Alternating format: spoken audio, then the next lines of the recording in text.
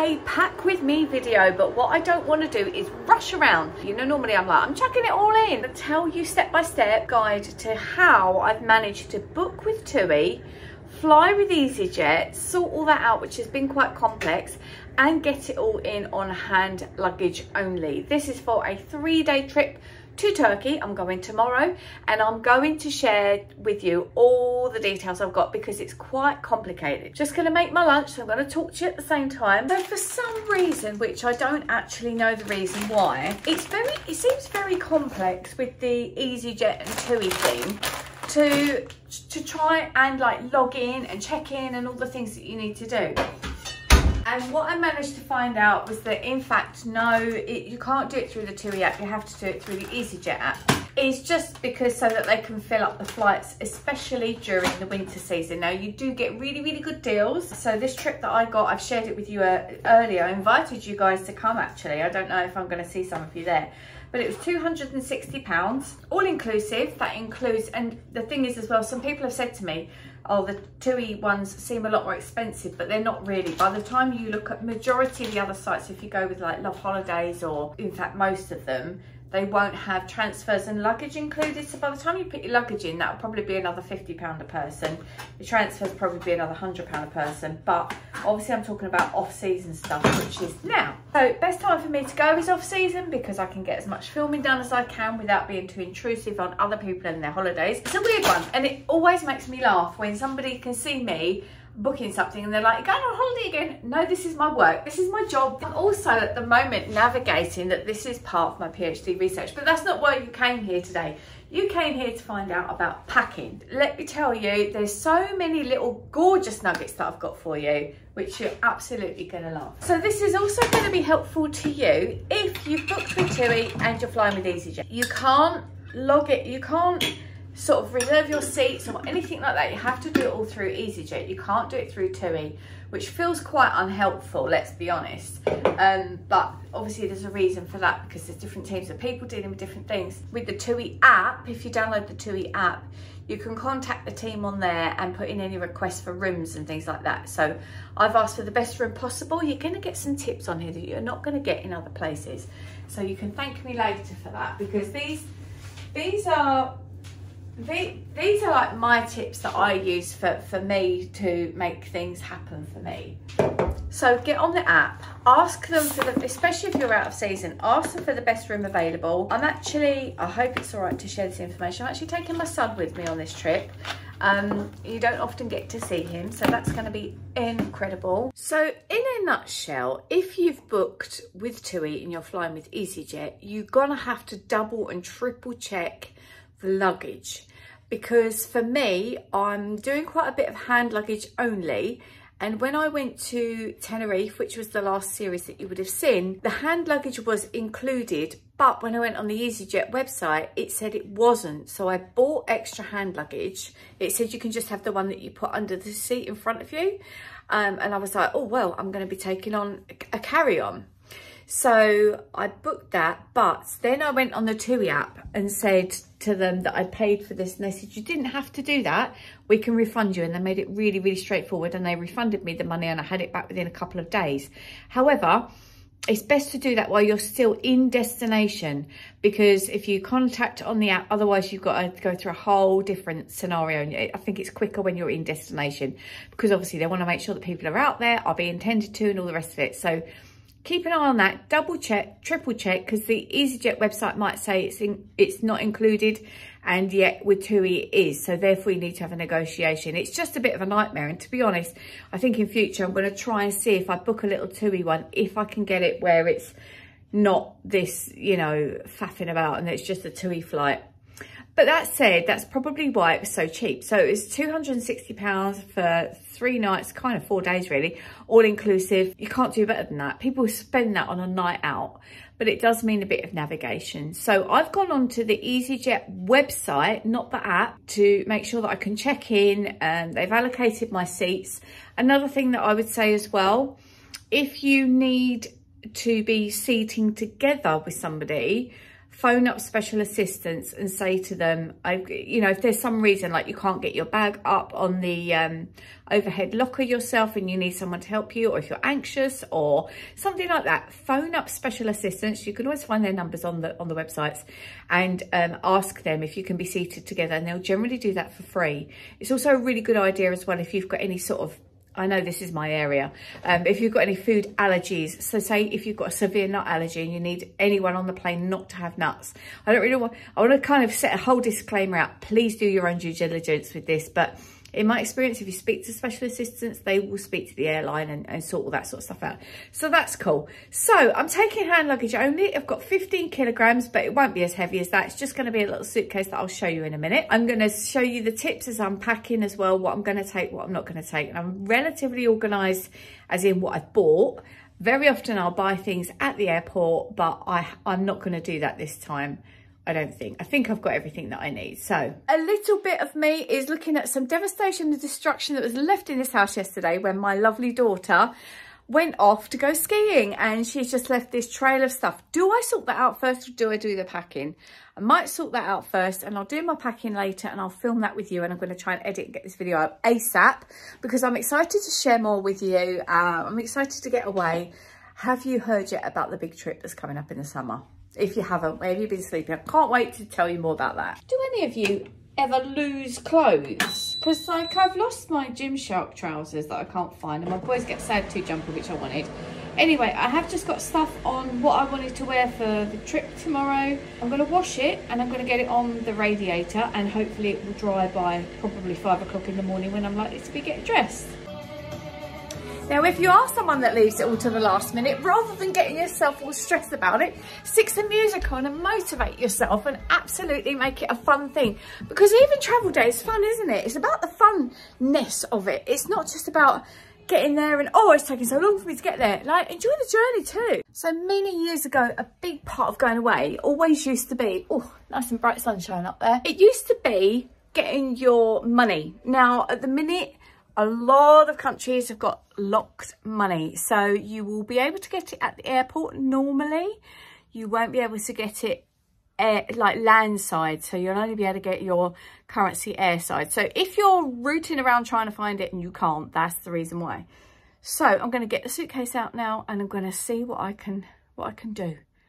Fingers crossed. Right, first thing I'm going to do is look at my backpack, and I probably might try and link this below because I've seen so many people with this and they absolutely love this backpack. It looks really smart. It's really, yeah, it's brilliant, and I got this from Amazon, so if I can, I'll link it below. There's always going to be things in your bag that you don't need to take, okay? So for example, this that was in there from a couple of weeks ago when I went, and what I do when I go away is I put all of my receipts and things so that I can remember where I've been and what I've spent in case you guys ever need to know. So I'm going to file this away and get everything out of the bag that I don't need in the bag right now. This is my book of choice. I'll tell you why. I'm writing a book that's kind of similar. It's like travel and it's memoir-y, so I'm going to take that with me. You can see I've tabbed it up already. I've got in there, I've got some bookmarks of my own. I'm going to take this for the portable charger. This is the time that I've put the portable charger on charge. And I'm also going to take these, but I like these because they've got the microphone on them. And if it's windy out and I'm trying to record for you guys, you can hear better. And I just like this one on the plane. I don't know why, I just do. So those are all going to go into my hand luggage. I've also got in there my journal, because I journal every single day, and some pens. In there, I've also put a couple of hair bubbles, some earbud things. These can go in the front. I have put my passports in there, but they're going to go in another bag because it'd be safer. These little kind of bags are probably quite useful if you've got bits and bobs that you want to take, like say you're taking tea bags or something, things like that, quite good. You just get them from Sainsbury's. I am probably going to pack some flip-flops. That excites me. Here it is. Here's the baby. So I travel very light. This is one of these IT luggage, and they're really cheap, but I've got to say, because sometimes I can have problems with my joints, so 4 wheels are best for me. And this one, so often you'll be pulling it along and it wants to keep like tipping like that, but this one doesn't.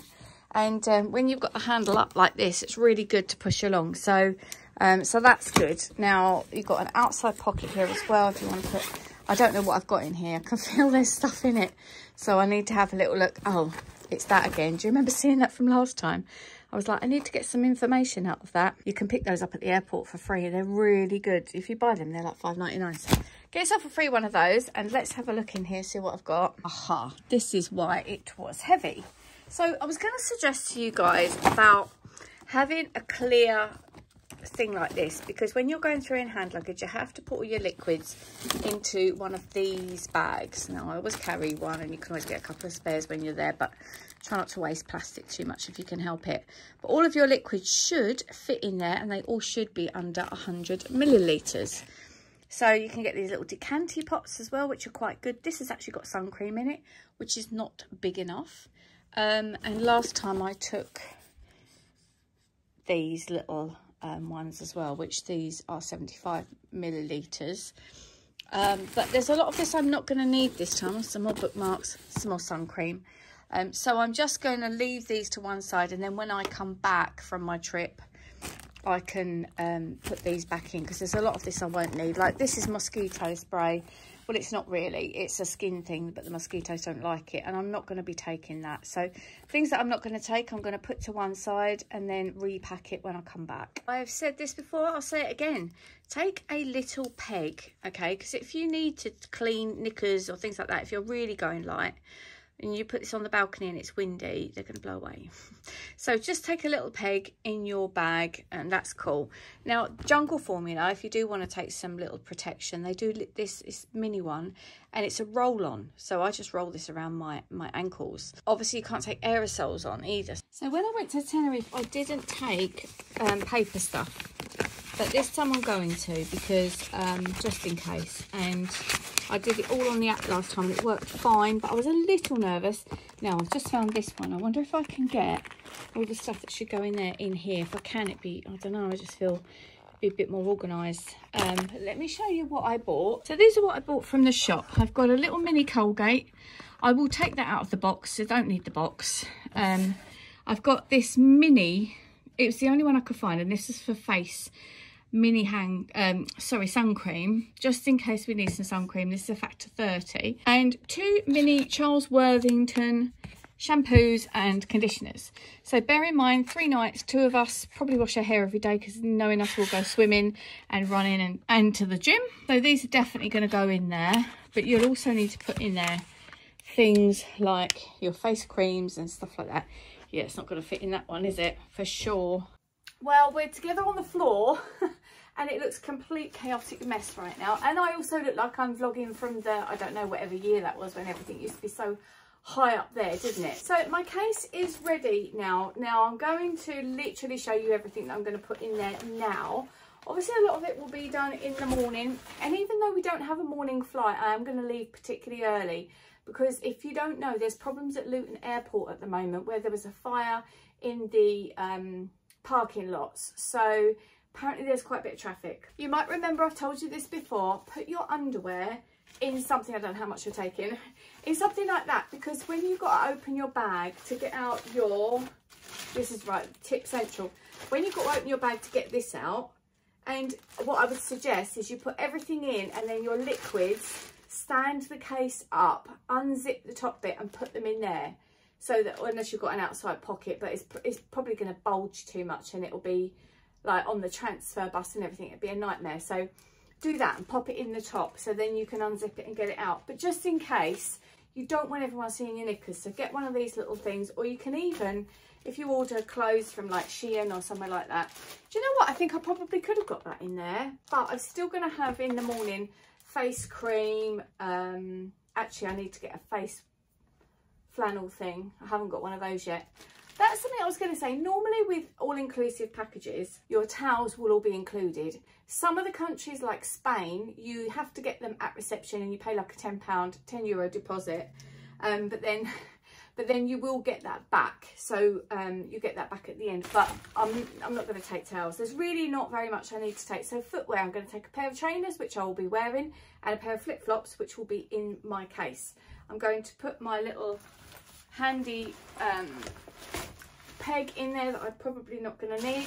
I'm going to leave my liquids to one side for now.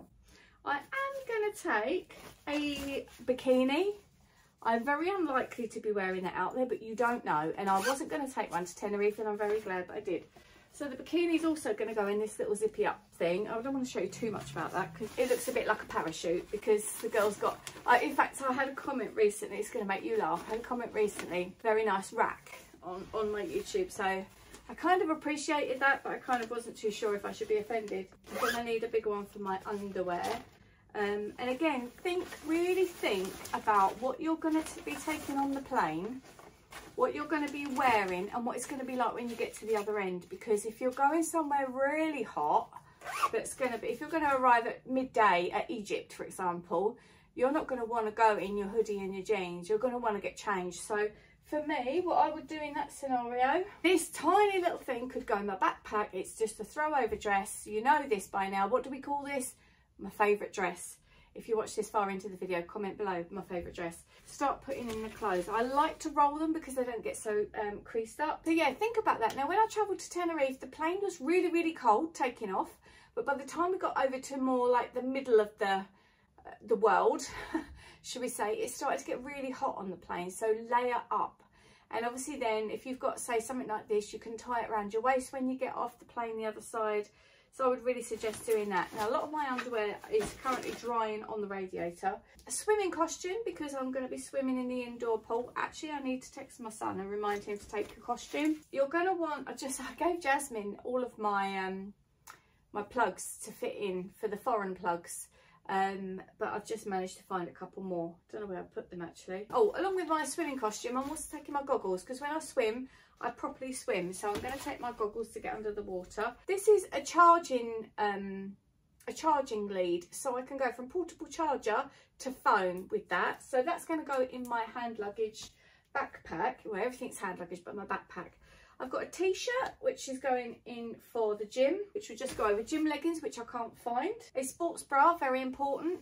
I'm currently trying to get my fitness up at the moment, and therefore there's a bit of cardio going on, which wasn't always the case. I've got a basic t-shirt, which can go over a pair of shorts, just a little stripy one. A nice blouse, actually, to go over a pair of black jeans. So I'm going to take the jeans that I've got on now, which are blue jeans, and I'm going to take, I can't actually, this is so tied up. I looked at this the other day and couldn't do it. There we go. So I've got black jeans as well to put this over. And then do you remember, you've seen it when I went to Menorca with Jasmine, I got a white blazer, which looks really nice. It looks super smart. I might even wear it with flip-flops rather than trainers. That might look cute. Flip-flops, black jeans, this, and a white blazer. What do you think? Do you like that? I mean, I don't try and be a fashion guru. This is my go-to jumpsuit, which is really cute, because in Turkey at the moment, and it is January, nearly the end of January, it will be February when we come back actually, the temperature is around about between 12 and 15 during the day, and it goes down to about 6 or 8 in the evening time. And the thing I love about going away at this time of year is you can sleep without the air conditioning on, which also means you don't get so dehydrated, which is an issue that I struggle with sometimes, and it can give you an upset tummy if you're dehydrated. So if you're drinking loads and you're in the sun and you're not drinking enough water, then you can get dehydrated. Okay, gym leggings, because I still can't find my other leggings. So that's, I really don't know where they've gone. And my boys get sad too jumper. I just hope I haven't left them at the gym. Oh, this is something you haven't seen yet. This is a wraparound skirt. I bought this to go to, oh actually, yeah, no, I've got a black t-shirt that go with that, to go to Greece with, because it's really small and light. I haven't worn it yet. Oversized t-shirt. I've got another one which is white, which is currently drying. So oversized t-shirt, that's for flipping everything. So if you're wandering, if you want to go over your shorts, if you're getting sunburnt, you want to cover up, love that. Oh, here we go. 2 plugs. I'm going to put one in my hand luggage, and well, you know what I mean, my backpack. Plain black t-shirt. I've got a couple of these because you can't go wrong with those. A vest top. It's kind of like a racer back vest top, which I will use this with my sports bra, and it will look cute because my sports bra is pink. Racer back top. I got this on Amazon and it was super cheap, and it's just brilliant just to throw in there like that. My blazer. Obviously I'm not going to roll that, so I'll put that in a minute. My black jeans.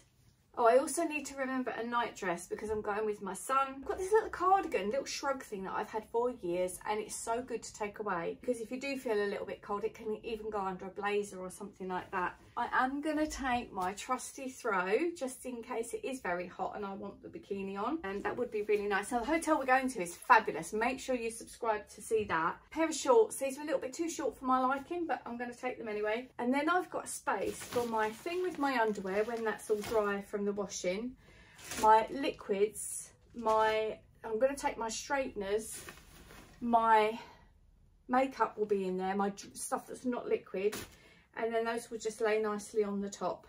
Everything else could go in my hand luggage, and I believe that might be it. So when I get up in the morning to get ready, I'll do my makeup. As I'm doing it, I'll put it in here. As I'm doing my skincare, obviously before that, I will put the skincare in here.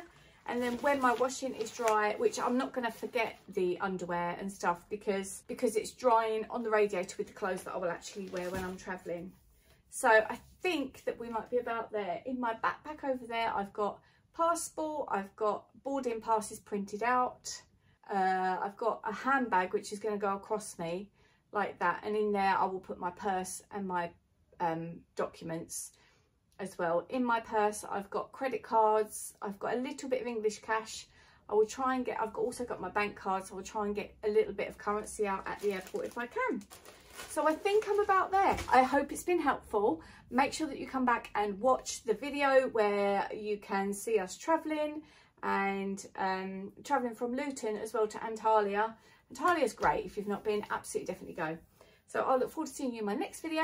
Bye bye for now.